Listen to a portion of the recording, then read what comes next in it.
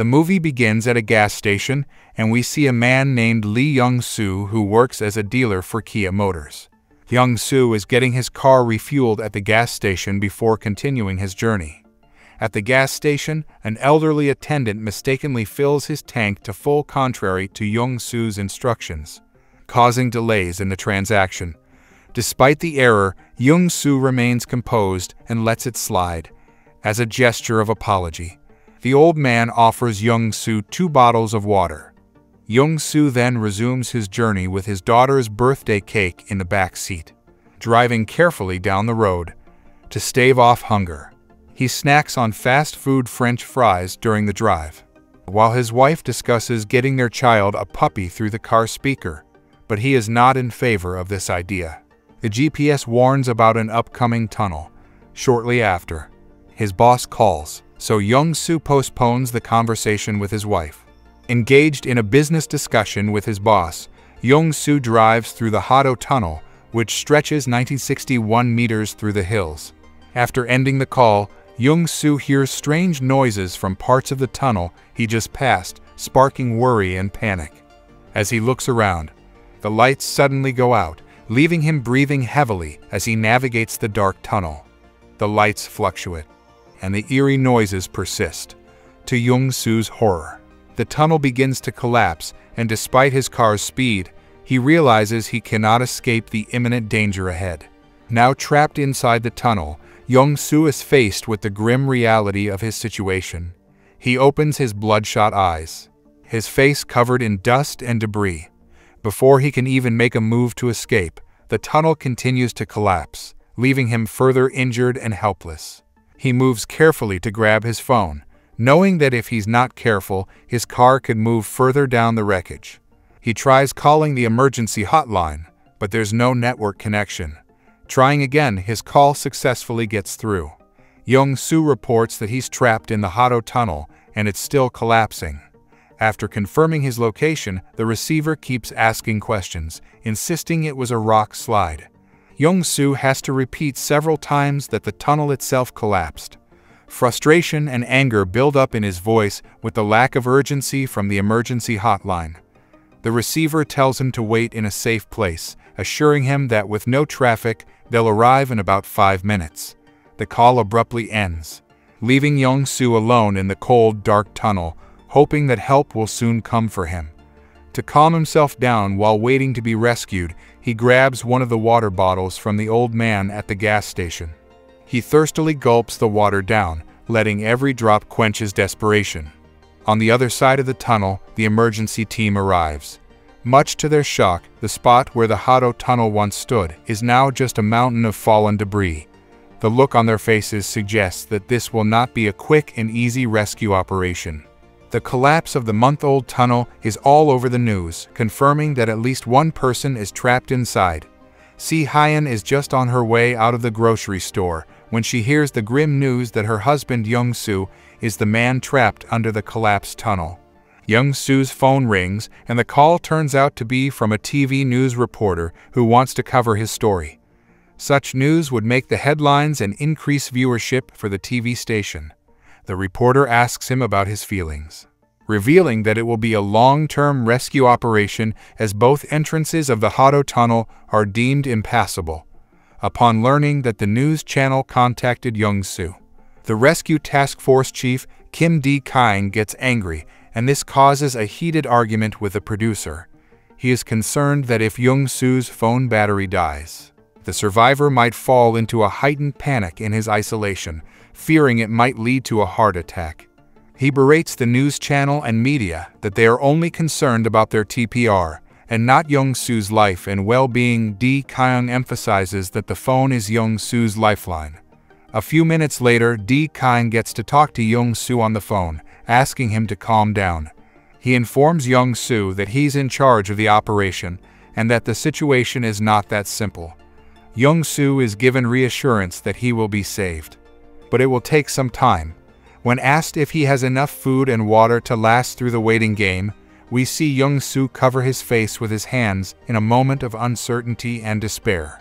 Dae-Kyung instructs him to ration the water for a week, assuring him that they'll rescue him before he drinks all the water he has left. Doubt clouds Jung-soo's mind, and he asks the task force chief if he can be rescued. Dae-Kyung then reassures him, stating that they are the best rescuers in Korea. As Jung-soo holds on to every inch of hope that he will be saved, his wife Si-hyun calls and asks how he is. She is crying in deep concern but tries to keep herself together in front of their daughter Soojin. Jung-soo talks to the birthday girl and apologizes that he won't be able to make it to her celebration because of work. Here we witness a father's love as he promises Soojin to bring her a cake and a puppy once he comes home.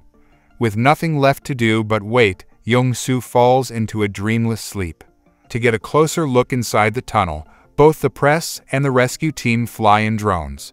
However, the cameras fail to capture what's going on as they lose signal after going a bit deep in the tunnel. It is because the tunnel has a large amount of iron, and that is disrupting the signals, causing the drones to disconnect. Moments later, Dae-Kyung and one of his subordinates brave the tunnel in a van. They come to a point where the way ahead is totally closed by debris, and Dae-Kyung gets out of the van and inspects the damage firsthand. He sees the blockage and realizes the severity of the collapse. Dae-Kyung honks the car horn. Jung-soo hears it and calls Dae-Kyung, confirming that he's nearby. This gives both parties hope that things may be resolved sooner than initially thought. However, they might have celebrated too soon as the tunnel is nowhere near finished collapsing. Steel panels from the roof and cement debris threaten to put the rescuers in grave danger. The chief instructs Jung-soo to lie down as low as he can. Manically, he drives the van in reverse as the tunnel continues to fall right before their eyes. We see that Dae-Kyung made it out of the tunnel. Cut to the scene where Si-hyun hurriedly runs toward the tunnel entrance. Dae-Kyung tries to call Jung-soo to check if he's alive and well. Jung-soo can respond and confirm his precise location by describing the number of the huge fan that fell on his car. With this new information, the rescue team sends helicopters and starts drilling on the site towards Jung-soo. On the third day of the collapse, we see how he tries to ration his food and water. He has eaten little by little from the cake he got for his daughter, and he drinks the water in the cap of the bottle. This not only shows a man's hunger and thirst, but also his will to survive. Scouring through the back compartment of his car, Jung-soo finds some helpful items. While inspecting the rest of his things, he hears a sound and realizes he isn't alone. Out of nowhere, there it is, staring right at him, an unscathed bulldog. Then another voice is heard, a young woman pleading for help. Jung-soo attempts to locate the source of the sound by crawling past the fan. When he reaches the woman's car, he sees a huge rock completely blocking the steering wheel and windshield, rendering the woman unable to move at all. Jung-soo tries to calm her down and assures her that the entire country is mobilizing rescue efforts to save them. The woman feels a sense of relief, but also notices the dryness in her throat. She asks Jung-soo if he has any water. With a strong sense of humanity, Jung-soo gives his water to the woman. Even though he knows that the water in the bottle is just enough to survive for the next few days. In her desperation, the woman asks if he could also give her beloved pet dog some water. His eyes hesitate, but he understands that this is the right thing to do. She also requests that he look for her phone, but it is found severely damaged and no longer working. The young woman, whose name is Mai-na, asks if she could use Jung-soo's phone for a call to her mom. While talking to her mom, Mai-na starts to cry, and Jung-soo also talks to her mother, who tells him to take care of her daughter. As Mai-na decides to rest, Jung-soo retreats to his car, grabbing a slice of her daughter's birthday cake. He sets aside a portion, promising to share it with his daughter. Drained, he drifts into sleep, only to be startled awake by movement beneath his feet, discovering the dog feasting on the remaining cake. Contrary to his usual composure, Jung-soo struggles to contain his frustration. Mai-na's urgent call for help breaks the tense silence, detailing her excruciating pain and difficulty breathing due to the weight of the rock on her chest. Despite depleting their water supply, Jung-soo can't refuse her request. Retrieving the bottle, he returns to find Mai-na seemingly asleep. However, Mai-na's silence becomes ominous. Frantically, Jung-soo tries to free her from the weight pressing on her chest. But his efforts come too late. A steel bar has pierced through her chest, leaving Jung-soo overwhelmed with grief. Despite his best efforts, Jung-soo is unable to save Mai-na's life. Mai-na has died, but in the process of helping her, Jung-soo has depleted most of his resources.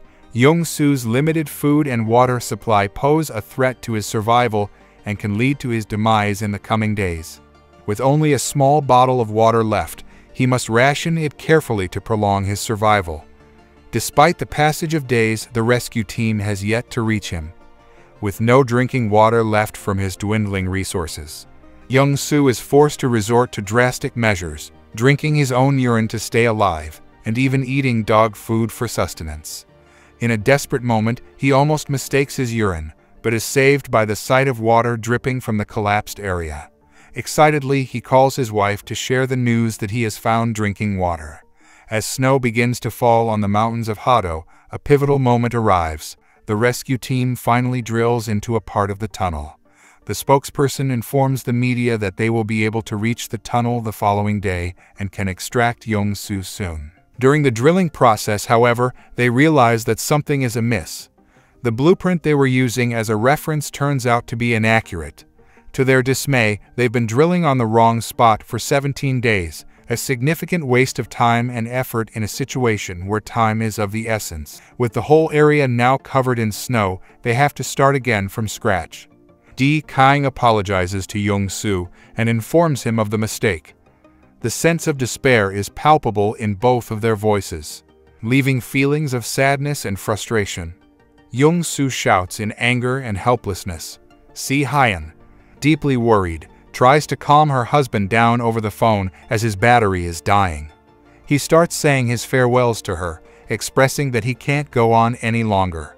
Distraught with his condition, Jung-soo's wife continues to encourage him and even resorts to threats, telling him that if he dies, she and their daughter will also die. She pleads with Jung-soo to live for their sake. Drenched in the snow, with tears still rolling down her cheeks, Si-hyun barely manages to walk a few steps before she loses her remaining strength and faints. 23 days since the collapse and 1 week since contact was lost, the government officials planned to halt the rescue mission. There was little hope left for Jung-soo's survival, and the operation incurred significant costs. Additionally, an incident resulting in the death of a rescue team member acted as a catalyst to cease the rescue efforts. Si-hyun breaks down after being confronted by the deceased man's mother, who urges her to stop the rescue operations before anyone else gets hurt. After 27 days of fruitless rescue missions, Jung-soo's operation is officially dismissed. In a heartbreaking message to her husband through the radio, Si-hyun reluctantly tells him not to wait anymore because no one is coming. Despite the widespread belief that Jung-soo is already dead, Si-hyun holds onto the hope that he's still alive. However, she's forced to accept that the rescue efforts will no longer continue. It's painful for Jung-soo to hear that his wife has given up searching for him. Desperately, he tries to revive his phone to make contact, but it's in vain. With all the strength he has left, he crawls through the blockages to make his way out of the tunnel. On the other side, an angry Dae-Kyung returns to the drilling site, determined to continue the operations despite everyone else giving up. Refusing to stop trying, the task force chief himself ventures down the tunnel to check whether Jung-soo is dead or alive. However, he's hastily brought back up as Hado Construction prepares to blast the area for their second tunnel. The explosion sends shockwaves through the entire area. Hurriedly returning to his car, Dae-Kyung repeatedly honks the car horn. The loud sound is picked up by his device from the ground. It's exhilarating when Dae-Kyung orders everyone to stop the detonation and announces that Jung-soo is alive in the tunnel. Covered in falling debris, Jung-soo continues to honk the car horn in his final attempt to call for help. On the 35th day after the collapse, the rescue team descends into the tunnel upon confirmation that Jung-soo is indeed alive. Dae-Kyung finds him lying face forward in a bed of huge rocks. After over a month of trying, failing, and trying again, the team finally carries Jung-soo out of the tunnel. The media frenzy wants to cover every part of the momentous event. A path is cleared for Si-hyun, whose first words upon seeing Jung-soo alive are, "I'm sorry." As they're about to board the chopper, Hato's staff instructs them to wait for the minister. Jung-soo then whispers something to Dae-Kyung. When asked about Jung-soo's first words to the world after his rescue, Dae-Kyung shouts at the press to go away and swears at them. In response, Jung-soo gives a thumbs up. Finally, Jung-soo and his wife can be together again. We then see them in a car. Jung-soo is in the passenger seat and Si-hyun is driving. They drive through a tunnel. We see Jung-soo still terrified and traumatized, but ultimately overcoming his fear as the movie comes to an end.